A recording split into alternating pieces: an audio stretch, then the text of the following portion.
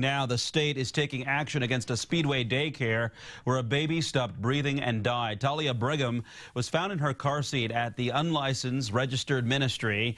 Now, State Family and Social Service Administration says the daycare poses an immediate threat to children and that the baby died due to a lack of supervision. They're pulling the daycare's eligibility from the CCDF program, which means they can no longer accept federal vouchers. Police found 36 children with only one worker when they responded to the scene last week. The state is working with parents to help them find another daycare.